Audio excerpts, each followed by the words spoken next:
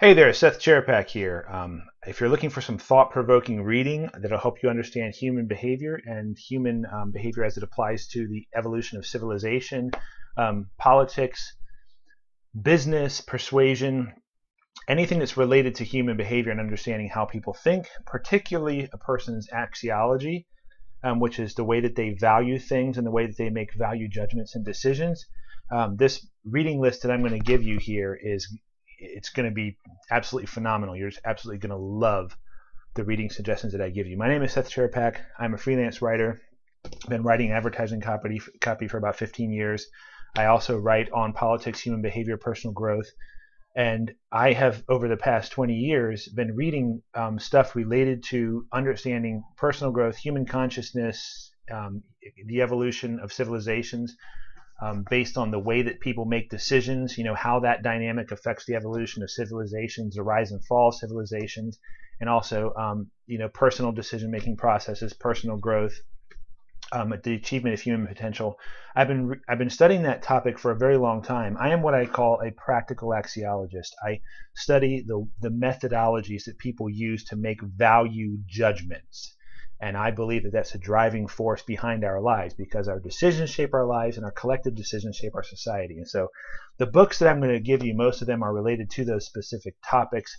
I've got a couple of that I kind of snuck in here that are on topics like writing, because I like to write because I'm a writer. That's what I do. But eventually, at some point, if you study these ideas, you're going to want to talk about these ideas to other people. And I think developing the skill of writing is a good way to do that, even if you don't write, even if you only write in a journal, because it helps you to develop your ideas in such a way to where they're more clear and persuasive to other people. Warning, do not watch this video if you've already got a reading list a mile long and are going to email me saying, damn it, Seth, I've now got more stuff added to my reading list. You're going to have a whole lot more in just a minute here. I've read several thousand books on this topic, and I have just selected a pile of the ones that I can remember as being the most influential ones. Some will pop into my memory as I go through these, and I'll just mention those. So I may not have the physical book with me. But I'm going to do these I've just kind of categorize these. So I'm going to go through them one category at a time. Starting with, let's see, what topic shall we start with? Understanding human behavior and consciousness. And by the way, when I use the word consciousness, I mean a person's state of mind, a state of perception.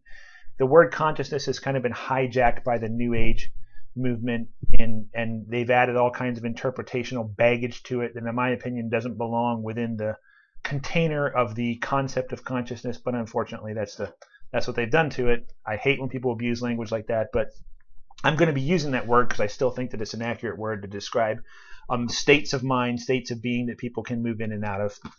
So we're going to start with that. And there is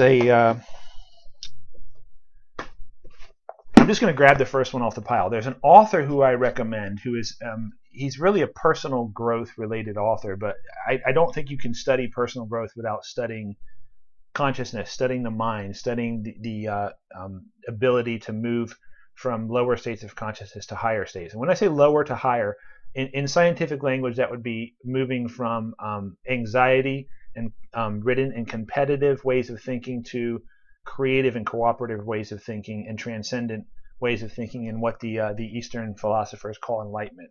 Okay, so that's what I talk about. This is the first book you need to get a hold of if you really are interested in personal growth. The reason I say this is because this book, Safe People, it's about how to choose good relationships and get toxic people out of your life. It's a very short, very quick read, but it can save your life. And I'm not kidding about that. Toxic people can ruin your life. They can ruin your potential. They can destroy your self-esteem. They can waste your time and your energy and money. I know I've been through instances like that myself. And you need to learn how to spot these people and keep them at a distance or stay away from them, and to spot, good relationships, friendships, business relationships. This is a fantastic book on the topic. It's by a Christian personal growth author named Henry Cloud, and he also works with a co-author named John Townsend. If you're still dating, read this book before every date. I'm not joking about that. Another book by Henry Cloud, in my opinion, his best work is called Changes That Heal. And it's, in my opinion, the best personal growth book that's ever been written. I mean, it just, the profound impact that it had on my life and my clients' lives back when I was coaching and counseling was just almost unbelievable, including people who didn't think from a Christian mindset. He's a Christian author. He talks about that from that mindset quite a bit. But if you can look past that and grasp, if you're someone who's turned off by those types of topics, but if you can look past that and look at the content and the principles that he talks about, it'll change your life. It's called Changes That Heal, and it's by Henry Cloud. The other one was Safe People by Henry Cloud. This is kind of a good follow-up book to both of those, How People Grow. And once again, this is Henry Cloud and John Townsend. They're both doctors. Doctors like to say doctor before their name, so I guess I got to say Dr. Henry Cloud and Dr. Townsend. So on the sort of the flip side of that is this fella named Alfred Korzybski, who wrote a book called Science and Sanity. Science and Sanity is a huge book. It's like an 800-volume book, and a lot of it's written in kind of a stream of consciousness journal-style writing, but there's fabulous ideas in here. I mean, really, really good stuff if you want to learn to think more critically, think more rationally, and more importantly, understand the difference between language and the things which language describes. That might sound like a really obvious point, but I'm amazed at how many people who are interested in philosophy or who are just like to debate really can't tell the difference between language and the things that they're using the language to describe. And once you make that realization, once you realize that those two are separated, it's just like almost like getting in a helicopter and flying miles and miles above the earth, or not miles and miles, hundreds, thousands of feet above the earth. It changes your perspective of the earth and of society and of people in a way that you can't change back after it. And it's a little frustrating in one way, because people who don't see things that way will argue with you about things, and they don't really realize that they're arguing with you about something that you're not arguing about. Like they're arguing semantics, or they're arguing about concepts rather than arguing about principles. In fact, you may not even be able to understand what I just said unless you've read this. I'm not trying to sound snotty or elitist, but it changes the way that you look at the world. This is selections from Science and Sanity, because the book itself is 800 pages long, and in my opinion, unnecessarily crammed with a lot of just stream of consciousness type of thought. That book really condenses everything. If you want to skip that and grasp the concepts of general semantics, which, by the way, Alfred Korzybski is the author there. He's one of my Polish brothers. That's his name right there, Alfred Korzybski. He also wrote, one of his colleagues wrote a book called The Tyranny of Words that is also really good. If you're one of these people who is interested in what's called NLP, you need to read Alfred Korzybski's works, because the NLP people ripped this guy off. I'm sorry if you don't like that, if you're a fan of NLP, but they ripped him off. It was his idea originally, and in my opinion, he is much more practical and much more clear-headed in the way that he develops it. These two people, their names are Susan Presby Kodish and George I. Kodish, PhDs. I'm probably not saying their names right. There they are. Wrote this book called Drive Yourself Sane. And this is a practical application of the principles of general semantics, which are talked about in Science and Sanity. And again, these are the people who really, the pioneers of what today is unfortunately called NLP. And I say unfortunately because those NLP people are really getting credit for somebody else's idea. Which is one of the reasons I have a kind of a hostile perspective and attitude towards NLP, is because I think they're just a bunch of charlatans. Even though what they're teaching, a lot of it is good and true, they really just ripped somebody off. And they also took out the really important, hard to accept components of it, and kind of made it cartoonized it, kind of commercialized it in a way that I think that it kind of lost a lot of its potency. Once you get past the general semantics, once you've studied that, there's one more book. This guy, George Lakoff, wrote this book, Women, Fire, and Dangerous Things. And no, the title is not sexist. He explains why he uses that title in the book, and it's actually a very reasonable explanation, and a good explanation that's relevant to the book itself. As you can see, it's an extremely thick book. This is a very dry, very boring read. Okay, this is it takes a lot of discipline and a lot of maturity to read this book. I disagree with a lot of this guy's his interpretations, but the data that he comes up with through scientific experiment is sound, and it's good stuff. And it basically takes the idea of general semantics to the next level, where he talks about the difference between our cognition and the things that we are cognating about, the things that we are thinking about, talking about, speaking about, conceptualizing about, and the things themselves. Once you make that separation, it opens up a whole new world for you when it comes to critical thinking, being able to spot deception, being able to spot irrational belief in other people. The only complaint I really have about this author is that he wrote another book called Metaphors We Live By, which is another very, very good book. I'm going to give you his George Lakoff. That's him. He wrote another book on politics where he tried to apply these ideas to the political mindsets of the right and the left. And in my opinion, he got it wrong. I think the concept that he came up with is right. The metaphor that he came up with is right. But he is one of those people who you can tell his political leanings. He does not do a very good job of setting his bias aside and writing about it. He's obviously on the left-hand side of the political spectrum. Not that I have a problem with people that think that way, but he is not objective in his work and his comments about politics. It's kind of sad, but his rest of his work is very, very, very good. Once you get past, have assimilated all the information I've talked about, and you want to really, really dig in and get to the Superman level on understanding the concepts that I just talked about, you got to get this book. This is The Structure of Value by a fellow named Robert Hartman. As far as I'm concerned, I've studied a lot of philosophers and read a lot of philosophical works. This guy is the wisest, smartest philosopher that ever lived. And his name is Robert Hartman. I know you've never heard of him, but that's how it works sometimes. This guy, if you read this book, I'm on my 5th read through it, and I still don't understand everything in it. The way that he communicates is so complex, and the ideas are so rich and so complex, and help you understand the philosophy of axiology and of value so well that there's almost no other way he could have communicated them. One of my specialties is simplifying complex ideas. This book, in many places, is unnecessarily complex, and I don't think the author is doing it on purpose, but it's also a complex enough idea to where there's really no other way he could have written about it than to be this complex. So don't touch this book unless you're really, really willing to dive deep. The Structure of Value by Robert Hartman. In my opinion, that is also why he never became popular, is because he never found a way to commercialize his work. Even to create like a gateway drug version of his work to get people interested in the deeper stuff. At some point, someone like the NLP people is going to rip this guy's work off, and some people are actually trying to do that today. By the way, there's a lot of people who talk about this guy's work who, when they start talking about it, you can tell they haven't read the damn book, and it frustrates the heck out of me. But because I think the guy deserves better than that. He did a lot of work on it.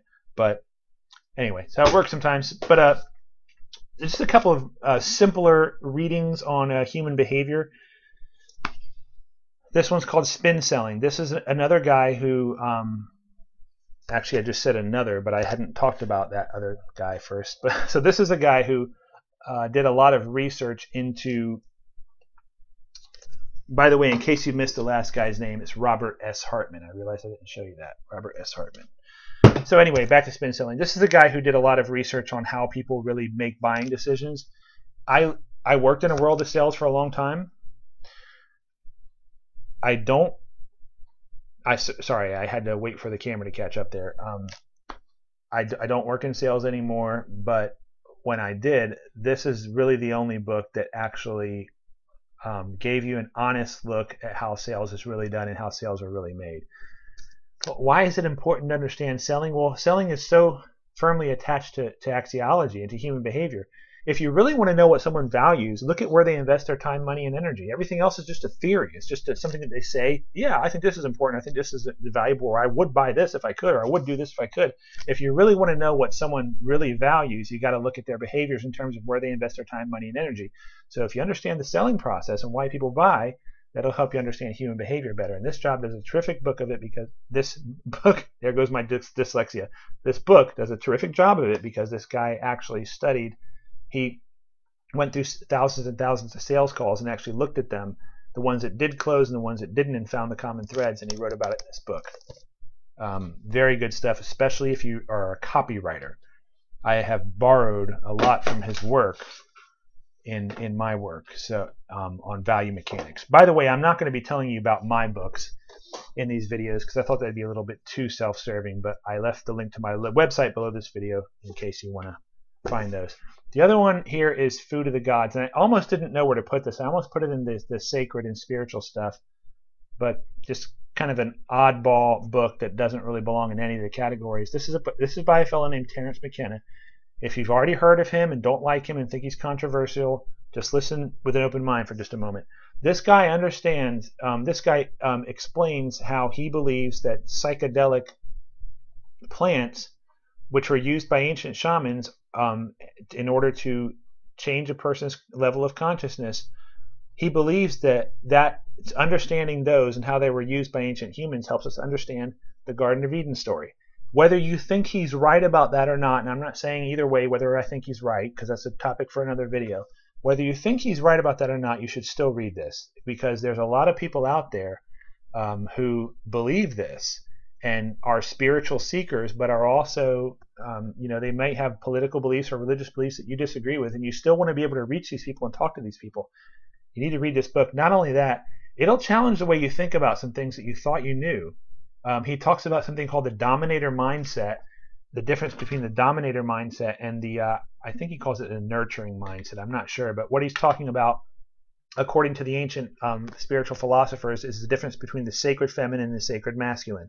Again, if you're turned off by those terms, that's fine. But I talk a lot about the religious terminology and spiritual terminology used by people outside the Christian realm, even though I'm a Christian, because I think it's important to understand how those people think. And not only that, I think you'd be surprised once you start to kind of look outside of your own bubble how much better you understand your own religion and your own spiritual texts. And I'm going to be talking about that in just a moment, by studying these types of things. So this guy actually believes that when we assimilated whatever fruit of the tree of knowledge that it was, that it changed the epigenetic expression of our DNA in such a way to where it allowed us to think logically, which, if you've seen my video on it, I believe that the so-called knowledge of good and evil that it talks about in the Bible is logical thinking. I know that's controversial, but I explain it in the video that you'll find on my channel. So this is a very, very, very interesting book. It'll also help you understand those people who want to legalize drugs and medical marijuana for recreational use. It'll help you understand those people better, because they're not just stoners who want to sit around and watch cartoons and smoke pot all day. They actually have a philosophy and a culture, and it's rooted in this guy, his work. This book will help you understand it. So I think it's important to understand people who don't think like you, because you want to be able to talk to them about what you believe is true. You may end up being persuaded by him in the process, but that's how the truth works. Anyway, so let's move on to business-related books.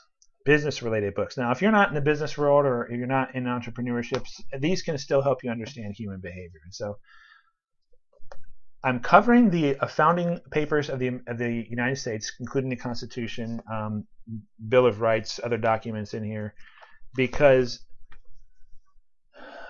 really the way that the United States was set up was kind of like the way that the business or organization was set up. It had a set of constitutional bylaws, a set of principles that we use to govern ourselves and that we all consented to behave according to in order to build a civilized society.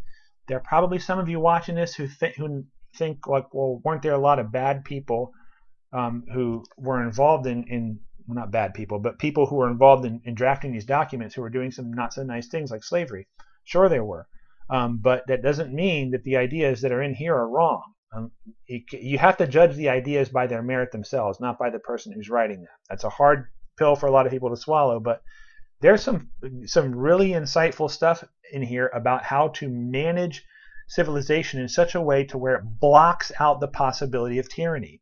These guys knew what they were talking about when it came to that.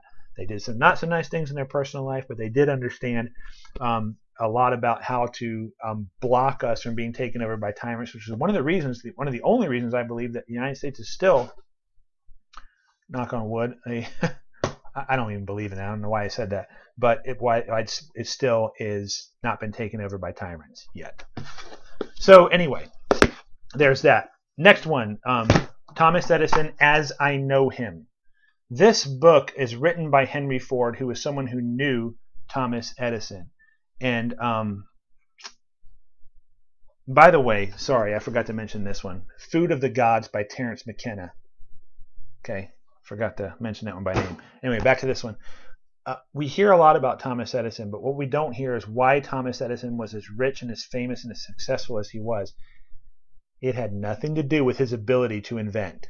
It had to do with his ability to market ideas and to get his ideas into people's minds. And this book will help you understand a side of Thomas Edison you never knew existed. And if you're a marketer or entrepreneur or someone who likes to sell your ideas and debate in the public idea marketplace of ideas, you need to understand how Thomas Edison did it. Really quite brilliant. And he wasn't such a nice guy. You find out from reading that. He manipulated quite a few people, but he did some things that were smart and some things that were not smart, just like any other human being. On that note, another book that this has really been a game changer for me is The 48 Laws of Power by Dr. Robert Greene, The 48 Laws of Power. He wrote another book called Seduction and another one called, I think, The Art of War. I didn't like those ones too as much, but this book really helps you understand the dark side of human nature and how people who are megalomaniacs, are power-hungry people, manipulate good people in order to get into positions of power. There's a quote in the beginning of this book that says, the person who tries to be good all the time will ultimately come to ruin among the many people who are not good. And I think that that's a universal law of life. If you're not willing to, when someone attacks you or tries to take your freedom away from you or tries to oppress you or lie about you or besmirch you, much in the way that the modern media does to people, if you're not willing to hit them back and hit them hard, then you're going to be crushed by them. And that's just the world that we live in. This guy really helps you understand that dynamic very, very well. If nothing else, this book is a great supplement to this book that I mentioned earlier, Safe People, because it helps you understand how power-hungry people behave, how they manipulate people. If you read this book and you grasp the things that are in it, people won't be able to manipulate you because you'll be able to see past their ruses. So, very good book there, especially useful in the business world. I think useful in your personal life as well. Another one that I think is kind of a fun little book is the Decision book. This has just a bunch of little models for that'll help you to challenge the way you think. They're kind of like puzzles, except for that they're useful. I'll just give you a really simple one in here. It's called the Decision book. It's by, oh goodness, I can't say that guy's name. It's by this guy, Mikael, Krogerus, and Roman Tschäppeler. Sorry, I know I'm butchering his name, but anyway, it's 50 models for strategic thinking. You can probably look it up by that. The Decision book. Very quick little book, but I'll just show you one of the models in here. It has this guy who's being pulled by something and being pushed by something, and the question is, what's pushing you and what's pulling you? Usually, when you or what's pushing you, what's pulling you and what's holding you. In other words, when you have an opportunity to reach for a new opportunity in your life, that was redundant, move into a new relationship, new job, whatever it is, and let go of something old, you're going to have something that's holding you back, and you're going to have something that's calling you to go forward. And this model, really, the way that he talks about this, the authors talk about this, help you to understand that dynamic and how to kind of get some insight, get some altitude as far as perspective on it. So this book is just full of cool little models. I just love to kind of pick it up and leaf through it occasionally and just look at the stuff and think about something in a different way. It's kind of a nerdy thing that I like to do. So anyway, there's that. There's another business author who I have a tremendous amount of respect for. He actually wrote the foreword for one of my books, and he's in my opinion, an underrated business writer. He actually is a very well respected, but in a very small circles of very savvy marketers who understand understand the concepts that he talks about. If you're someone who reads business or personal growth books and is just tired of fluff and BS and people who tell you things that sound really great on paper but aren't really useful, this is the guy you need to read. His stuff at times is hard to read. It might offend you, but he is just raw, real. And when you read his books, when I read his books, it's almost like, wow, I kind of knew that all along, but I was just I had that intuition beat out of me. People managed to convince me that the world worked different than it really did. And this guy kind of comes along and knocks on your door and says, hey, here's how the world really works, and you know this. Now, get your head out of the clouds and start acting right. That's really the way that this guy writes. And in my opinion, he's very, very funny. I have a sarcastic sense of humor. If it's sarcastic, an irreverent sense of humor, just like him. So maybe you don't appreciate the type of sense of humor, but if you can handle that, the stuff in these books are very good. I'm just going to mention some of his best ones. No BS, Wealth Attraction in the New Economy.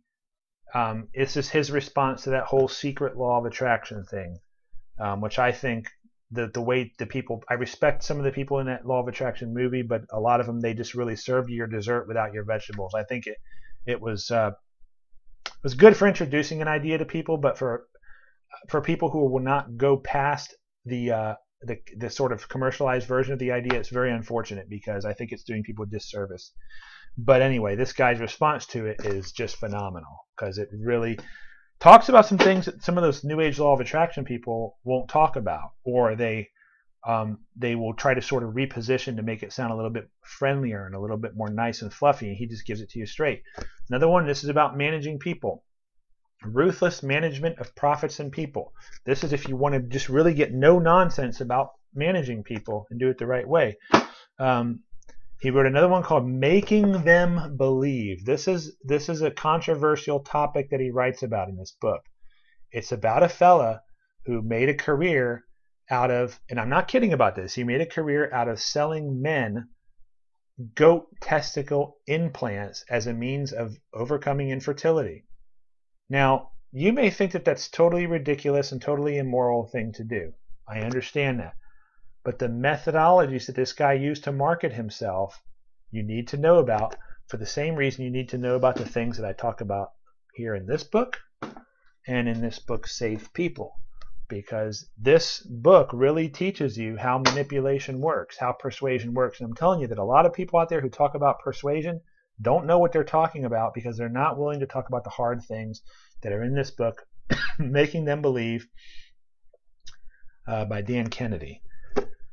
So, interesting book there. Another one I like by him is No BS Time Management.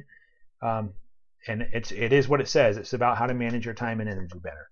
This is very interesting. He actually sent me this one as a gift when I wrote a review in one of my newsletters for his book, No BS Wealth Attraction. Trust-based marketing. He talks about really how to position yourself as a person of authority and a person of high authority within your niche. If you're a freelancer or if you're even out there looking for work in the professional marketplace, those are all books you need to get a hold of.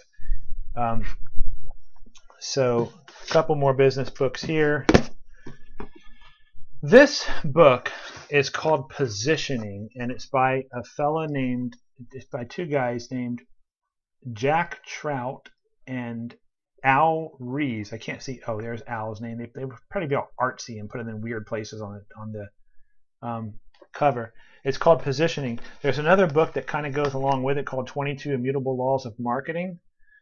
There are predictions that these guys made in these books that didn't pan out the way that they thought they were going to, but no one's right all the time. The underlying idea that they talk about in this book it's one of those things that really did change my life. It changed the way that I thought about marketing. They talk about how to get an idea into somebody's mind and the obstacles to getting ideas in people's mind.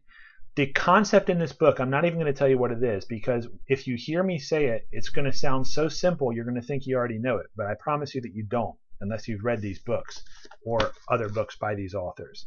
Positioning and 22 Immutable Laws of Marketing. Very good, timeless ideas. You know, some of you might be watching these and thinking, well, these are kind of old books. Do these books still apply? Do the principles in them still apply? Are they still relevant in modern times? there are some ideas, some principles that never go out of date. They may change the way that they express themselves, through our collective consciousness or our societal evolution, but the principles themselves don't change. And this is one of those books that talks about those things. These two books, speaking of what I just said, Good to Great and How the Mighty Fall by Jim Collins. These books have received a lot of criticism for what I believe is a very dumb reason. This guy, I've always felt a kinship with this author and his work because I was a business coach and did a lot of coaching for several years before I discovered this guy's work, and it was eerie the way that the stuff that he wrote about in this book was similar to the stuff that I had started to write about based on my experience in business. But I guess it's how universal principles work. People are going to stumble across them whether they live on one side of the different sides of the globe from another or not. And so he and his team did decades of research on businesses that had experienced explosive and sustainable growth, and he wrote about those principles in his book. There's stuff in here that is extremely counterintuitive. There's stuff in here that you're going to read and think, oh, well, that's totally different than all the stuff that I've read in the other leadership books that I've read. But like I said, the personal growth space is full of so much BS. And I believe that's because a lot of people try to carve a reputation out of writing about the things when they've never actually done the things themselves. They just try to say, hey, I can write about this topic. And they read a bunch of other books on this topic by other people who have never done the stuff themselves, but have just written about it. And it's kind of like this dilution of information. Well, I think most personal growth and business books are like that, especially stuff out on the internet. This guy actually did his research. And so the stuff that you hear in this, read in these books, it's going to be so different than what you've read out there that you may want to put the book down in the first place or when you first read it. But, the really life-changing revelations tend to be like that. The reason I recommend the second book, How the Mighty Fall, is he goes back and responds to his critics many, many years later, because a lot of people read the book Good to Great and said, hey, a lot of those companies went out of business. You were wrong. But as it turned out, when you read How the Mighty Fall, he explains how those companies stopped doing the things that made them successful and did the things that inevitably caused an organization to fall. If you want to understand, by the way, on a side note, the fall of the collapse of the two political parties in the United States, what's happening to the Democrat and Republican Party, read this. It's very interesting. Give you an interesting perspective on it. By the way, that idea about a company becoming successful and then ceasing to do the things that made them successful is one of the things that Dan Kennedy talks about in his work, this guy. So, two really good works. I saved the best one for last in regards to my business books. This is Stephen Covey's crowning work. It's better than 7 Habits for Highly Effective People. Most people I talk to, including people who read Stephen Covey's work, have not read The 8th Habit. You have to read this if you're interested in business and interested in leadership. But you especially want to read this if you want to understand actually what happened during the transition out of the industrial period and into the information age, which happened around the turn of the century here, around the 2000s.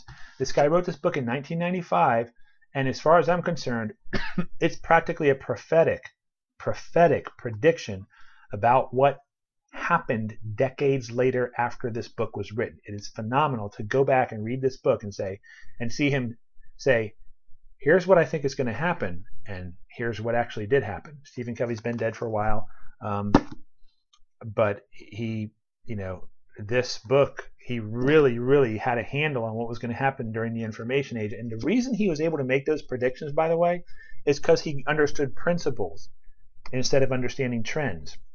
So I talked just a moment ago about how some books never go out of date. They never go out of date because they're based on principles. People who understand principles can make these types of predictions because they're not so busy chasing trends. They understand the principles that drive those trends.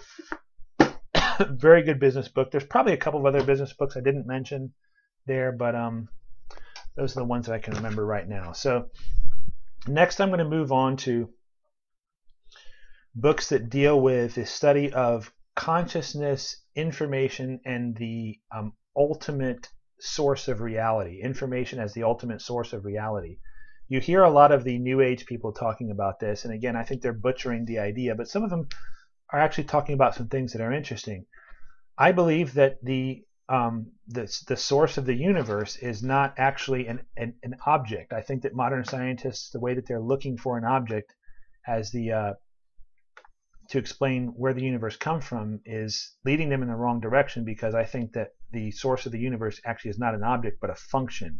In other words, not something that can be described by a noun, but can be described by a verb, and that is absolutely consistent with what's written in the Bible and in the ancient Upanishads and in the ancient writing of the Taoists, the Buddhists, all those people, even the ancient occult philosophers talked about this. Now, I know some of you may be uncomfortable with that, but people stumble upon the truth, even if they don't. I guess truth is truth regardless of where it comes from. Okay, I do believe that there is an objective truth, and I talk about that in other videos. But you can be studying a completely irrelevant topic, a topic which is irrelevant to the way that things really are, and you can stumble across real principles and real ideas that are actually true. And so you can find little bits of truth and natural principle in just about any type of work. So that's why I'm not afraid to read this type of stuff. That said, there are some people that I've read that have really helped me to get a better grasp on understanding how the origin of the universe is an information process. They talk about it in the first book of John. They call it the Logos. The ancient Taoists call it the Tao. It's what I believe Jesus was talking about when he talked about God the Father. It is consistent with Christian scripture. For those of you, my friends who are Christians, who are flipping out because I'm saying this, it is consistent with it. I talk about that in other videos. But if you want to really understand that phenomenon, here's a couple books that I've read that I think are interesting. This is called Power versus Force. It's by this guy named David R. Hawkins. There's a lot of stuff in this book I disagree with that I think is logically fallacious, but there's a lot of very good stuff in here too. One particular thing that I like in here is his chapter on the different levels of consciousness. And by levels of consciousness, I mean you can also interpret these in terms of brain waves, right? For instance, he talks about being in a state of grief, anxiety, anger, and then he goes all the way up the ladder to pride, love, joy, rationality, and finally all the way up to enlightenment, which is like the top rung of the ladder. And he unpacks and explains this development of consciousness and this expansion of consciousness probably better than just about any other author I've ever read. And if you read his work, it gives you an interesting new perspective on that passage from 2 Peter, where it talks about add to your faith knowledge, add to your faith virtue, your virtue knowledge, your knowledge self-control, so on and so forth. So that's a very good book. The interesting thing about this book is it was the answer to a question that I had been asking in my own mind for weeks before I found the book. Many of these books actually came to me that way. I was kind of thinking about this idea, and I was thinking, I wonder if this is really an idea that people have thought about or write about, or if there's someone who has some details that I can read about this idea. And it was an idea that I kind of thought that I came up with, but I was kind of thinking, well, someone's probably thought about this. Someone somewhere is probably writing about it. Well, then I was with my wife and her friends in California in an old bookstore and saw this title, Power versus Force, and it just popped. It just like stood out to me, and I read it and I was like, wow, this is exactly what I've been asking about. If there's something written on this. So very interesting book there. On that same note, on the idea of understanding information processing as the source of life and the source of material things, there's a lot of scientific validation, scientific study that's behind this idea. And one of them is written about in this book called Grammatical Man by Jeremy Campbell. It's an old book, an old read. It's kind of thick in some spots, but it helps you to get a grasp on this from a rational scientific mindset. It's talking about information, entropy, language, and life. Now, all I would have to do is see that tagline, information, entropy, language, and life, and I'd be giddy to read this book.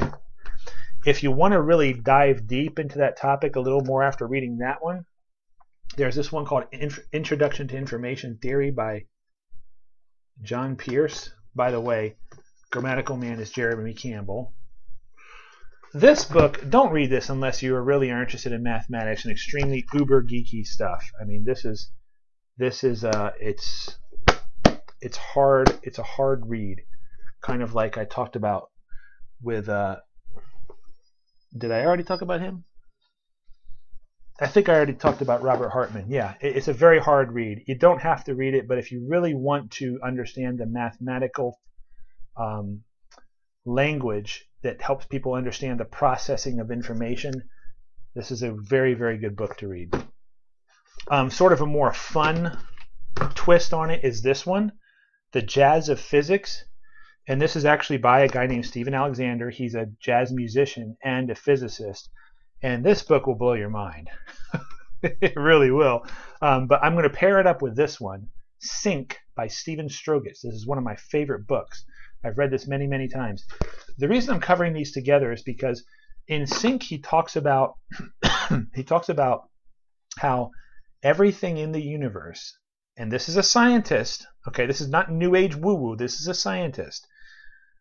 He talks about how everything in the universe, living and non-living, has an intrinsic drive to come into sync with other things that are vibrating on the same frequency or moving at the same frequency.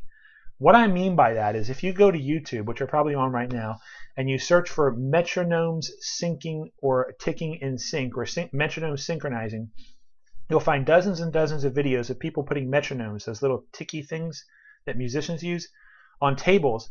And the metronomes will be ticking at the same speed, but they'll all be ticking sort of in different, haphazard directions. But if you sit them there and don't touch them and let them just tick, it sometimes will take several minutes depending on how many there are. They will begin to tick in harmony, either like this or like this.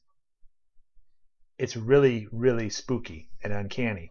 There was a fella that he writes about in this book who sat down, who was sick for months inside his ship, and he had these two clocks on the wall and was watching them, and they were sort of ticking out of unison with one another. And as he watched them, over a period of hours, they started to tick in harmony, either swinging together like this or swinging together like this. And it was really weird for this guy, and he kept resetting them. He kept, putting them back to where they were out of sync, and they kept synchronizing.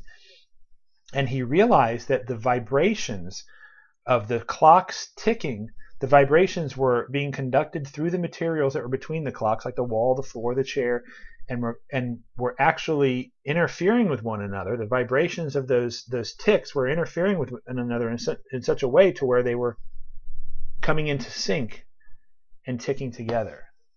Non-animate objects do this. And this guy in this book explains how this is how lasers are made. This is how fireflies, if you've ever watched a group of fireflies, like even thousands and thousands of them, they won't flash like this. They'll flash either like this, or see how this one's going twice as fast as this one, but they're still sort of syncing up because every other time that this one flashes, this one flashes. That's sync. And fireflies, which are all in the same environment, even if they're flashing at different frequencies or at different rhythms, out of sync with one another, they will synchronize. The pacemaker cells in our heart work this way. The reason our heart beats the way that it does is because there's thousands or probably millions of pacemaker cells that sync up this way. He talks about all the things in nature that emerge as a result of this synchronization. Now, this guy talks about how he believes that same type of phenomenon is the cause of the emergence of large-scale structures like stars and planets. It's not the structure itself has a property which is the result of many, many, many small particles coming together and vibrating at a harmonious frequency and causing the emergence of this large-scale structure. And that'll take your nerdiness to new levels. I'm going to try not to get into that too much, but these two books, if you're interested in those types of topics, especially if you're one of these law people who are tired of this sort of candy store version of the law of attraction and really want to understand the science behind it and how works and how it applies to what people call the mind of God or the Logos or the Tao or whatever, read these two books. Last one on that topic, I didn't really know where to put this, but this is a book about epigenetics. Now, I don't talk to many people about this book because the theory of evolution, the theory of Darwinian evolution, is there's so much emotion around that on both sides of the argument, right? The people who believe in it and the people who don't believe in it, that you almost have to be careful who you talk to because they'll turn on you like a rescue dog if you say the wrong thing.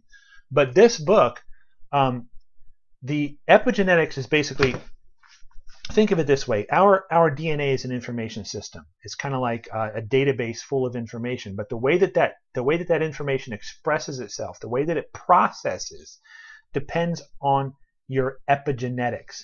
An epigenetics is kind of like the software. A software manipulates information in such a way to where it can change the output, right? Like the information that you see on your screen right now because of this video is actually, there's an information process behind it. There's a software that is taking information and delivering it to you in a way that causes this image to pop up on your computer. Well, our DNA has that type of software within it that changes the way that our DNA expresses itself. So this book actually explains how certain behaviors can not only affect your physiology, but can also affect the physiology of your offspring because they can become encoded into the epigenetic software of your DNA and passed on to your offspring. I can't think of a good word for that, so we'll just say offspring for now. But what I think is really interesting about this is there's verses in the Bible that talks about God visiting the sins of the fathers on the sons and daughters. This actually explains how that happens. In fact, that verse is actually in this book. This is not a religious person at all, but the reason I brought up this in relation to evolution is because our DNA is an information process, the same as the information processes that they talk about in these books here that I just brought up. By the way, in case you missed that, Stephen Alexander, and that is Stephen Strogatz, both Stevens. And this book right here, so on and so forth. Those information processes, the idea of Darwinian evolution, and I'm not talking about evolution, I'm talking about Darwinian evolution, is really, it's really only surviving, in my opinion, on anti-theistic sentiments. I mean, people who really want to use it to explain away the creator of the universe are kind of latching onto it. But they explain in this book, and actually some in this book as well, how the model of Darwinian evolution is really dead. And there are people who are trying to figure out new ways to get at the problem because epigenetics does a better job of explaining it, which creates a lot of problems that we're not going to talk about in this video for Darwinian evolution. But the one thing you'll find if you read this book and you start talking to people about epigenetics, and this is extremely frustrating, but the epigenetics is a new enough idea in the scientific realm that people are using the word epigenetics to talk about things that really aren't epigenetics. They talk about that in this book. And so when you get to debates with people about it, they'll be like, yeah, I know how epigenetic works, and they'll go on and on about it, and you can tell that they really haven't done their homework. You just have to stay away from those people. But it is a little frustrating once you understand this, because people who don't understand it think they understand it because the word has been misused. As a writer, that really smokes my balls, but you know what? What are you going to do? We live in an imperfect world. So moving on from that, this book, I'm going to move on to books that are about the cause and effect. I almost don't even know how to say this. I want to say the evolution of civilization and society, but the writers that I'm going to present to you here, they really have an interesting way of following the chain of cause and effect and understanding how civilizations rise and fall. Rising, falling, sink. Never mind. I'm not going to go off on that. But anyway, they talk. So this is talking really about how human behavior manifests itself on a societal level and how we move from different eras of like the industrial era, the agricultural era to the industrial era to the information age, and how human behavior, the relationship between human behavior and technology drives that evolution and transition. This one, I almost didn't know where to put this book. This is The True Believer. by Eric Hoffer, and it's Thoughts on the Nature of Mass Movements. I want to say this almost relates to the this stuff that I talked about before in 48 Laws of Power, because it talks about how people get sucked into cult-like thinking and mass movements in a way that causes them to behave and believe irrationally. Another author who wrote about this is a lady named Hannah Arendt. She wrote a book she wrote on the banality of evil and the origins of totalitarianism. She has several books. Her name is Hannah Arendt. She's actually one of my favorite philosophers who also wrote about this phenomena. This is another book that if you read it and understand the things in it, you're going to find that there are a lot of people who talk about this book and use it as kind of a conversation piece who they haven't read it. You can just tell by the way they talk about it, haven't read it. Unfortunately, out there in the political conversation, you'll hear people say, you reference this book as kind of like a prop to prove their point.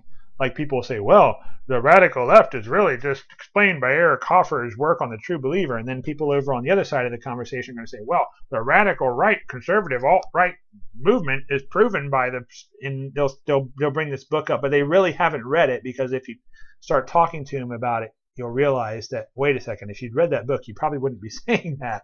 So just one of those things. But it really helps you understand how people get sucked into cult-like thinking. My new book that I'm co-authoring with Dr. Kim Metcalf is actually about this topic as well. There's another author who writes about this called his name's Arthur Dykman. Arthur Dykman is interesting because I think one of his books is called Reflections on a Blue Vase. Arthur Dykman talks about how the human mind can be manipulated by changing a person's level of consciousness from a healthy, cooperative, creative consciousness down to an anxiety, fear-ridden type of consciousness. And when you're in that state, it makes you more susceptible to irrational ideas. He does a really good job at explaining that. It also explains a lot about the political division that we're seeing today. So True Believer, very interesting book there. This one, if you're a human being who's planning to live for the next 20 or 30 years, this is a book you need to read. It's a thick book. The guy who wrote this is, in spite of being a very intelligent scientific person, is also very cult-like in his commitment to what he thinks artificial intelligence is going to do. To this guy, in my opinion, artificial intelligence is like a religion for this guy. But if you want to understand the new atheist movement and the the people who are thinking along the lines of transferring our consciousness to machines, they're not going to be able to do that, by the way. If you read these other books that I've told you about, you'll know why. But they believe they're going to be able to. And the argument that he unpacks in this book is it can be easily debunked by the books I talked about earlier that talk about consciousness. But there's a lot of people who haven't read those things, don't know about them, and actually believe that we're going to be able to do some pretty weird and disturbing stuff with artificial intelligence. So, we're headed for another transition out of the information age and into the age of artificial intelligence, the age of mechanical consciousness, whatever you want to call it. And you need to know about this because it's coming, whether we like it or not. And this book really helps you get into the minds of the people who think like that. Another book that I really like, Stephen Johnson's How We Got to Now, 6 Innovations That Made the Modern World. He talks about the inventions which had the most profound impact on the evolution of human society. And although he doesn't purposely do that in this book, he also, if you read this other stuff that I've been recommending to you along with this, in reading this book, you start to understand the way that these technologies also change the way that we think, the way that we conceptualize about certain things. And there's revelations that you're going to come to when reading this book or watching the series, because there's a PBS series called How We Got to Now. And by the way, if you watch the series, you're going to get everything you get from the book. I like to watch the series. The series is interesting. But when you view this through the lens of understanding human behavior and consciousness, the way that we've been talking about, you're going to understand that we've really been disoriented, and that a lot of the ways that we think about reality and the things that we believe about reality are wrong at a fundamental level, and in such a way to where they're so wrong, but they're so familiar to us that it really takes a lot of reading and discovery and thinking to realize how wrong we are. And once you do, it's almost like getting in, like I said before, getting into a helicopter and flying thousands of feet above the earth and getting an entirely new view of the landscape. That's what reading these types of things will do for you if you understand the things that we talked about in these books. So this, if you don't have time to read all this book or to watch all the series videos in the series, check out the one on time, on the invention of time and how disorienting the invention of clocked time was on people. Time is not a very new, clocked time is not a very new concept. And the concept of time, people often confuse the concept of time. In other words, the things which we use to measure motion, entropy, and growth, which is this concept called time. They confuse the concept of time with the thing that it measures and causes them to believe in all kinds of weird stuff like the possibility of time travel. And you guys who know me know that I don't believe time travel is possible because I don't believe that time is a material through which we can travel. But we have been fooled into believing those types of things by our relationship with clocked time.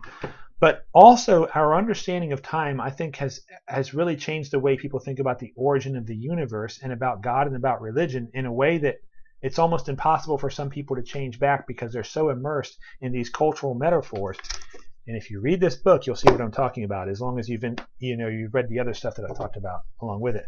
Another person who talks about the evolution of civilization is this guy Jared Diamond, who wrote Guns, Germs, and Steel. Jared Diamond. He also wrote this one called Collapse. Guns, Germs, and Steel talks about the rise of powerful civilizations and empires. This talks about the collapse of them. This guy comes at this from a very narrow mindset, in my opinion. He talks a little bit too much about geography and natural resources and our effect on the climate and things like that. And he doesn't talk, in my opinion, enough about the cultural axiology that causes self-destructive behaviors. But I still think you should read these books because it has it's just this chain of cause and effect that he unpacks and follows and explains how we really got to where we are right now and why it is that there are certain races that seem to dominate the entire globe. Gosh, that made me think of something I really want to talk about, but I won't. Anyway, so those two books. Then this one. If you want to understand, this is called The Making of the Modern University, and it's by Julie Rubin. Julie Rubin. To this day, I don't know what this woman's worldview is, and in my opinion, that makes her a very, very good and objective author. When you read this, all she really does is follows the, you can call it evolution or de-evolution, depending on what your worldview is, but she follows the change that has been made in the modern American university system and higher education system from being a very theological, God-centered, Christian-centered approach to education to being a very secular. And I don't care which side of that argument you're on. You should read this. It's very interesting to see the way that they tried to dislodge themselves from that theological center and tried to replace. Well, first of all, they just thought they could dislodge themselves from it and they'd be fine. But then they realized, hey, wait a second, we lost something when we got rid of that. We need to try to replace it. So they kind of go through all these social experiments within the universities to try to replace this. And in the end, they realize that they really can't. they cannot replace the value that a religious narrative brought to the understanding of morality and the aggregation of different disciplines like the arts, the sciences, so forth. And listen, I'm not saying that can't be done. Okay, I don't care which side of the argument you're on. It's simply interesting to see how people who didn't want any longer to belong to the religious worldview said, okay, well, we're going to just leave this behind and realize, hey, wait a second, we can't exactly do that. We need to replace it with something, and they haven't managed to do it yet. And this book explains very well how that happened. And to this day, I really can't tell which side of the argument she's on, just because this book is written so objectively, and a lot of it is really just letters between the people who ran these schools. And so that's a game-changing book there, in my opinion. The Making of the Modern University by Julie Rubin. Not a very talked about. This book is not talked about very much. It's one of those gems that is just kind of hidden away in a corner somewhere that I discovered, and I think is very important. I think it should be more popular than it is, but isn't. But it does help you understand. If you want to understand where the social justice movement came from, that book will help you understand it. So moving on, I'm going to get to books about. Well, I'm going to save the books about writing for last. Talk about books about spiritual subjects, spirituality, religion, my favorite topic. Obviously, the collection of books known as the Holy Bible. I read the King James Version. I also read and speak ancient Hebrew or Hebrew, and I study ancient Hebrew. In my opinion, the only way to really understand the Bible is to study Hebrew. I know some people don't like to do that, but all you have to really do is learn enough Hebrew to know the first 4 chapters of the book of Genesis, and you can really grasp the foundation of the Christian religion by grasping that. I don't really think you can understand it without understanding Hebrew. I know how that sounds to some of you, but I adopted that belief after I actually studied Hebrew myself and realized, wow, I cannot believe how much I was missing. So, we're talking about the difference. We're not just talking about the difference between in the beginning God created the heaven and the earth, and Bereshit bara Elohim et hashamayim ve'et haaretz. There's more than just the language that makes a difference. There's the cultural metaphors, the cultural assumptions that are baked into the language itself. A lot of the time I found when people look even at the Hebrew words, they come to it with a Western understanding, a Western cultural metaphors, Western frame of mind. And if you study, where's that book that I brought up earlier? This book, George Lakoff on categorical thinking, you'll understand how big of a mistake that is to copy and paste our cultural assumptions onto these ancient languages. So anyway, I like the book of Genesis, the book of Proverbs, for obvious reasons. I think a lot of people like Proverbs. The book of Job really helps you understand the answer to the problem of suffering or the problem of evil or the problem of pain. A lot of people don't like the answer in the book of Job, but it tells you what the answer is from a theological worldview. I also like the book of Jonah because, in my opinion, that's a prophecy of Jesus's death and resurrection, as Jesus talks about, the sign of Jonah. Then there's the book of Daniel, which helps you understand the intertestamental period and the last days prophecies about the first coming of Christ, the second coming of Christ. Book of Revelations also really helps you understand the rise of what people are calling the New World Order or the European Union, the one world government, whatever it is. That's not a conspiracy theory, by the way. There are people talking about a one world government. You may agree with it, you may disagree with it, but that's predicted in the book of Daniel. Okay, it's weird and it's creepy if you don't believe in the Bible. I admit that, but you don't get to ignore it because you don't like the religion. It's in there. And the deeper you understand it, the more you realize that there's really no way to deny it. It's just somehow this person knew that was going to happen. I believe it's divinely inspired. You may not, but anyway, it's still very interesting reading. In the New Testament, I like the books of the Gospels, which are Matthew, Mark, Luke, John, Acts, which I consider the 5th Gospel. And then there's the book of Hebrews, which really helps you understand the nature of Christ, the Christian religion. You can really understand almost everything about the Christian religion by reading the book of Hebrews. I like the book of Jude because it helps you understand what actually happened in Genesis chapter 6, how the let me not get into that. It helps you understand Genesis chapter 6. And then, of course, there's the book of Revelation. And I also like the book of Enoch, which is included in a lot of Bibles, including the Ethiopian Bible. So I read the book of Enoch in addition to that. Some people think that's blasphemy, but whatever. You guys don't know what you're talking about. Anyone who thinks that those some of those extra testamental books, like the book of Enoch, which is quoted in the Bible itself, but is not in there, not in all versions of the Bible, but it's in some of them.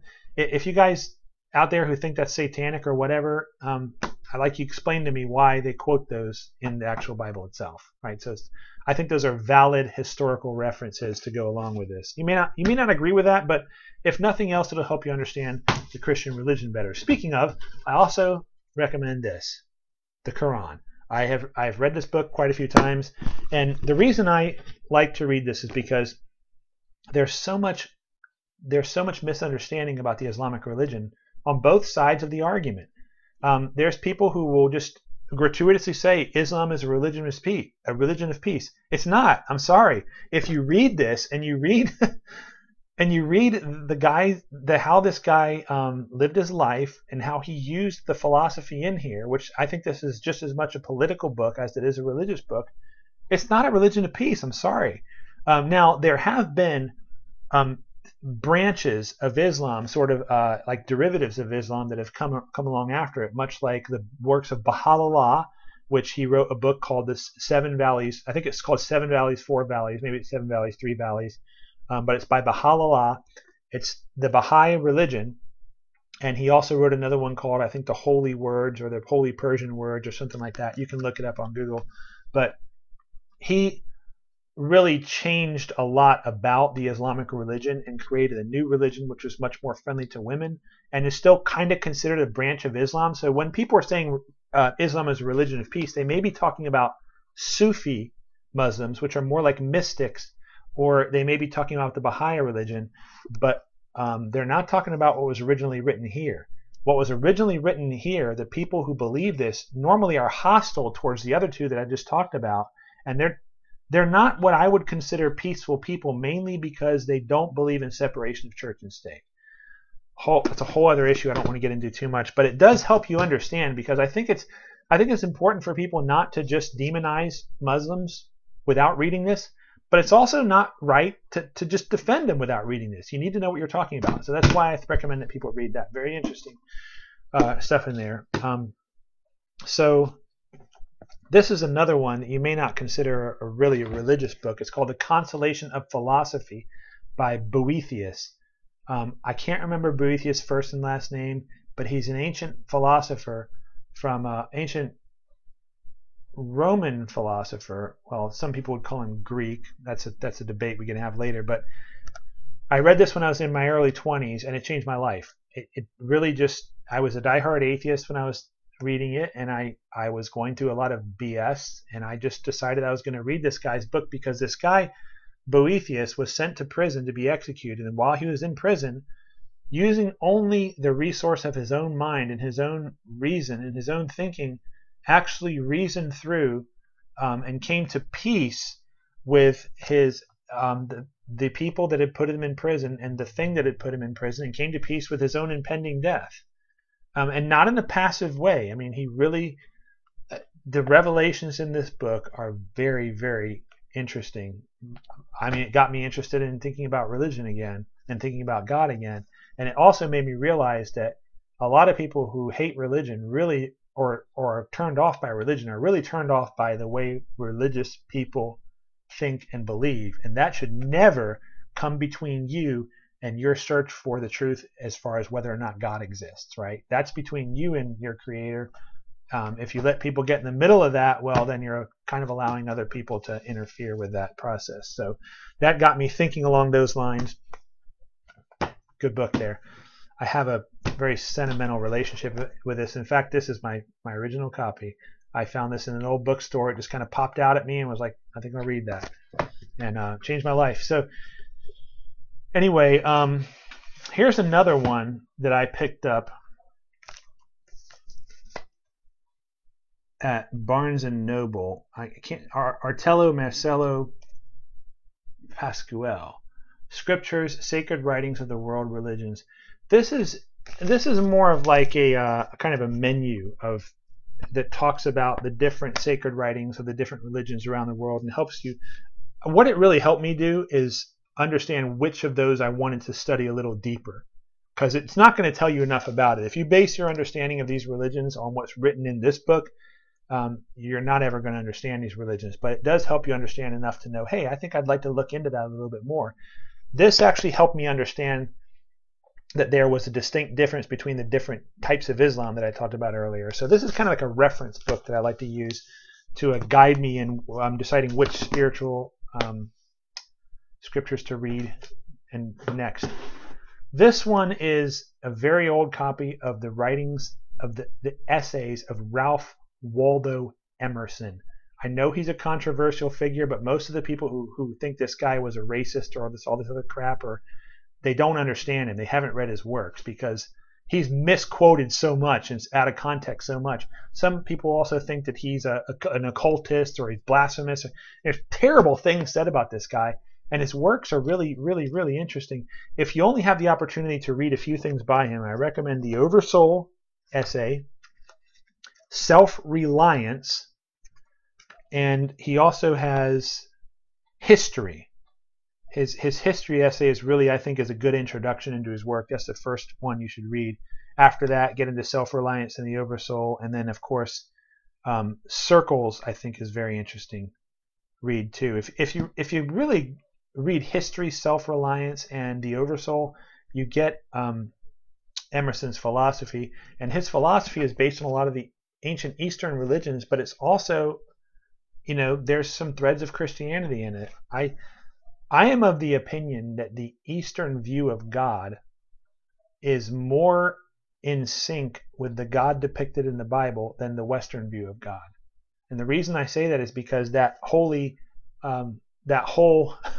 my Freudian slip is showing, that whole idea of the bearded sky daddy on the throne in the sky, that's Zeus.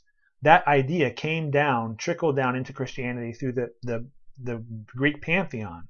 And that and a lot of the modern Western assumptions about God came through Greek thinking and is, in my opinion, out of sync with what's actually written in the Bible. And that's why I say it's important to study the Hebrew, because when you study the Hebrew, you start realizing that some of these books on the Eastern religions, which I'm about to talk about right now, are actually do a better job of explaining the nature of God the Father than a lot of the religious commentaries we read today. And a lot of people are offended at that and don't like it, but you'll see what I mean as you begin to study these original languages. So that said, Emerson is a guy who really helps introduce you to that idea in a very kind of modern and interesting way. So here's another book that you hear me talk about a lot. This is Wallace D. Wattles, The Science of Success. There's 3 books in here. There's The Science of Getting Rich, there's The Science of Being Well, and there's The Science of Being Great. This is one of those books that the first few times I read it, I was like, this guy's full of crap. It's just garbage. But the more I read this, the more intelligent I realize this guy is. This is another author that has been hijacked by the New Age movement. Don't let their perception of him and the way they talk about him get in the way of you understanding this author. He really helps you understand Emerson's work better in very, very simple language. In fact, you could read what this guy wrote and really get the essence of Emerson's teachings without ever reading Emerson. Although I think you should read Emerson anyway, just because he's fun to read. But then I'm going to go through these really quickly. These are Eastern religious texts that I understand. These are the 10 principal Upanishads of the Hindu religion. The translation is by this guy, the Sri Pirahit Swami and W.B. Yeats, the American poet. Those two worked together to create a translation of the Upanishads that is very simple but gets across all the ideas in the ancient Upanishads. I've read dozens of translations of the Upanishads, and this is probably the best one for beginners and for really grasping the ideas. I do recommend that if you're going to study the Upanishads, look at several different translations and try to become familiar with the ancient language and culture as much as you can for the reasons I discussed earlier. But this has the 10 most important Upanishads. If you only read the first 2 Upanishads, you really understand the whole philosophy of the the first 2 Upanishads and the 6th one, you really understand the whole philosophy of the Hindu religion. The conception of God, the concept of God they talk about in here is more in sync with the God of the Old Testament than the depiction that we have in Western culture today, the bearded sky daddy God that I said comes from Zeus. That offends some people, and I'm sorry, but if you read this stuff, you realize that these people, even though they didn't have the whole picture, they knew something that we didn't know. They also made some very interesting predictions which have been validated by modern physics today in a very uncanny way. So another one is the Bhagavad Gita. This is Pirahit Swami, Sri Pirahit Swami. Actually, it's the same guy. They just spell his name differently. The Bhagavad Gita really is the Hindu answer to the problem of evil. And it's also the book about karma yoga. Now, karma basically just means the law of cause and effect. That word karma has been hijacked by our modern culture and made to mean something it doesn't mean. It just means the law of cause and effect. That's all. And karma yoga means the study of the law of cause and effect. So this is a very good book on that topic. Other one is the Dhammapada. This is the they actually spelled this guy's name wrong. The translator, I think his name is actually Max F. Fuller. I don't think it's even Max F. Miller or Muller.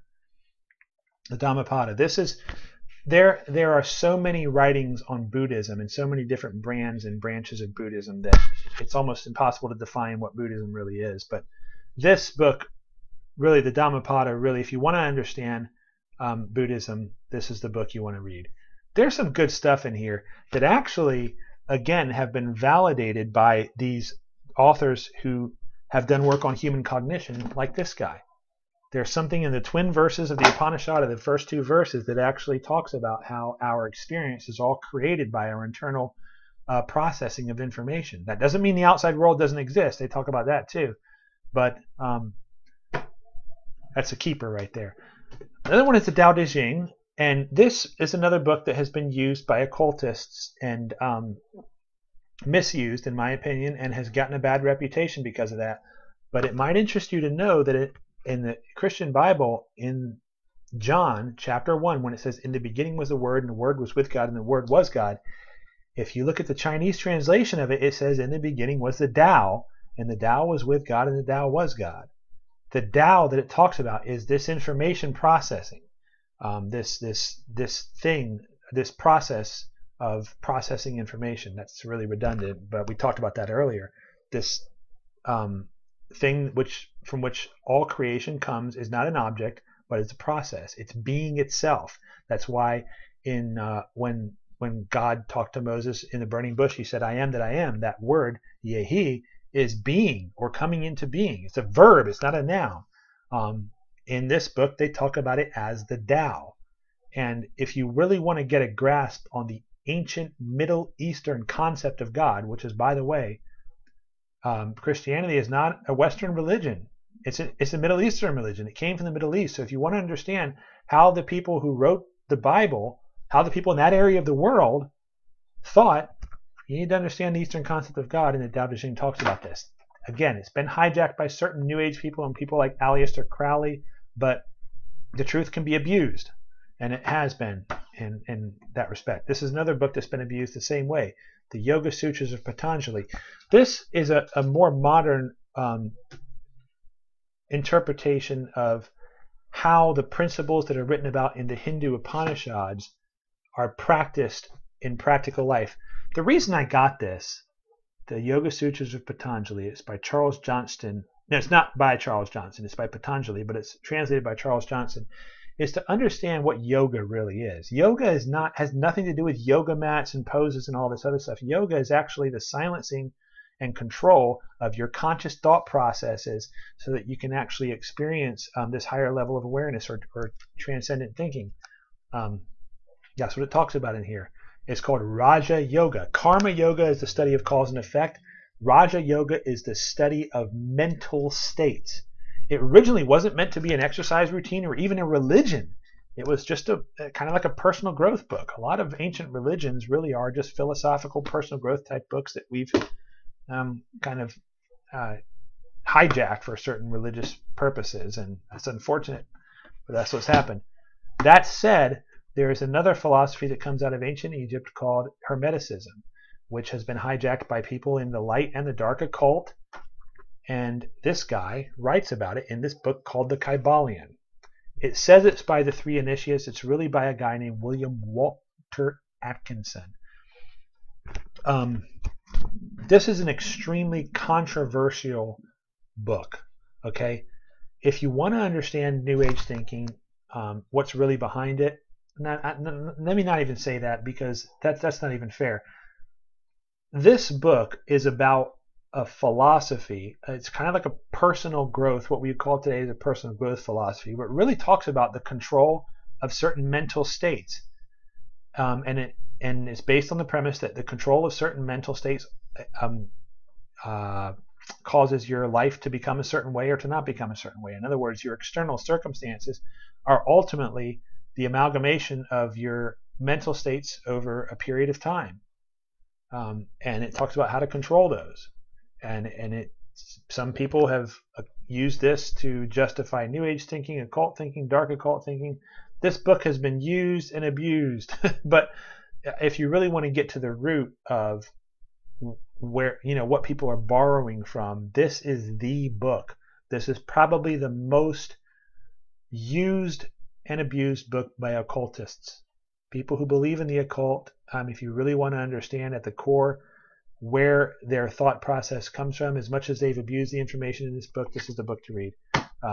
Anyway, that's it. I want to include this in my list of recommended reading for spiritual books. It's Aesop's Fables. I know they're not considered spiritual, but if you want to introduce your kids or to first principles, to these basic principles, I think Aesop, I think he was an ancient Greek philosopher, did a very good job of turning these into very simple children's stories. And there is stuff in here. I actually don't recommend that you try to read this and use it and understand it until you read some of this other stuff, because it's going to change the way you think about this stuff. And this will give you an opportunity to use these little stories as conversation pieces to present these ideas to other people, especially kids, because they're fun stories. So that said, kind of the adult version of that is this series, The Lord of the Rings by J.R.R. Tolkien. When you start to study the other stuff that we've talked about, and then you go back and read this book, you'll really see that this guy, whether he was consciously aware of it or not, understood these principles and told them in the form of a narrative story, an entertaining narrative story called The Lord of the Rings. And if you read Emerson's essay on history, you'll realize that as far as Emerson was concerned, you could learn about these natural principles which govern the evolution and the change of society in real life by reading fiction, because the human consciousness has these embedded principles, the embedded ideas inside it, and they express themselves through fiction, but they also express themselves through our behavior in such a way to where our story actually tells a narrative which has the same principles embedded in it as historical, as fictional stories do. Okay? That's not to say that fiction is real, but there's bedrock principles that can be grasped through narrative. And I think we've lost that idea in Western culture. And Emerson's essay on history really helps you understand that. And as you start to understand these things, you start recognizing them in fiction, nonfiction, and it gives you a whole new perspective on it. I want to finally close out by talking about some books that have helped me become a better writer. This one, Stephen King, he's, as far as his purely his delivery, his technique, this guy's my favorite writer. I don't necessarily like the things he writes about, but the way he writes is very effective. He actually thinks writing is like telepathy, because you're communicating your idea from your mind to the other person's mind. And I talk about that in my series on how to become a better writer, but this is a great book. Also, on the techniques of writing, as far as I'm concerned, if you only read one book on writing, it should be this. As you can see, mine is worn out. It's dog-eared. It's marked up. This is the best book on the technique, the nuts and bolts of writing. And if you're interested in becoming a better writer, I have a series on my YouTube channel, which is called Seth Czerepak on Writing, where I explain the principles in this book and how to use them. Get this book if you're a writer, period. And then the last thing I want to close out with here is this book called With Winning in Mind by Lanny Basham. By the way, sorry, Jack Hart is the writer of A Writer's Coach. Jack Hart. So last book is this guy, Lanny Basham. He's not terribly well known in the personal growth world. He is a Canadian Olympic shooter. Now, that was my dog that just made that noise. You have to read this. It talks about how your performance is governed by your self-image and not your self-esteem, but your self-image, your conception of yourself, your self-valuation. The reason that's important is because no matter how good you get as a writer, your ability to actually use those skills when it counts is dependent on your self-image. And he explains exactly what he means in this book. And there are some very practical, step-by-step formulas, things you can do to become better at using the skills you already have. And I know that there's a lot of garbage personal growth books that talk about self-image, and they don't really give you any practical solutions. This guy does. This is a very good book. And the way I think about that is when, there's a difference between the skills that you have and the skills that you use, especially the skills that you use under pressure. When I was performing as a pianist back in college, there were times when I would walk on stage and I felt like I lost half my ability because my state of mind changed in such a way to where I just couldn't perform the way I normally could under pressure. This guy talks about how that happens, how that choke happens, and how to overcome it. So if you want to show up in your life as your whole and highest self and bring to the table all the skills and techniques that you've learned, all the experience, this is going to teach you how to do it. So anyway, that's it. That's my whole reading list. I'm sure I've missed a couple of things that you might have even heard me talk about, but there's a lot of other books that have influenced my life that I can't think of all of them right now, and I'm sure there's going to be more ones. But if you really want to start digging into this topic of understanding human behavior, human consciousness, how we make value judgments, how the outcomes in our lives are produced the way that we are, both on an individual basis and on a collective and societal basis, and how those things evolve over time and ultimately cause the human story to unfold, these are the books to get a hold of. If you grab any of these and you want to discuss them, I'd be happy to talk about them with you. Just subscribe to my YouTube channel. There's also a link below this video where you can find my website. You can follow me on Pinterest, on Twitter, or join one of my Facebook groups. Again, this is Seth Czerepak. Thanks so much for watching my recommended reading list, and now you've got enough material to keep you busy for the next few years. Talk to you later.